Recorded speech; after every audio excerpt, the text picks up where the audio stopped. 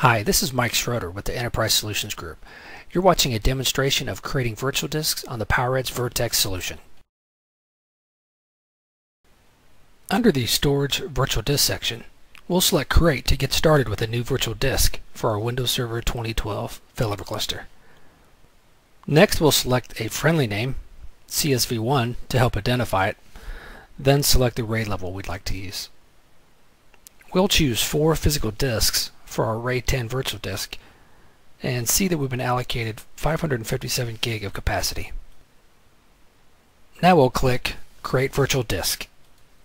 Once this process completes, we can assign our new virtual disk to one or more virtual adapters, which are then mapped to server slots. This particular vertex is internally housing 25 2.5-inch SAS drives, and here you can see the physical disk numbering 0 through 24. The operation completed successfully, and we'll go back and confirm our CSV1 virtual disk. Here we can expand CSV1 to view advanced properties. Thanks for watching.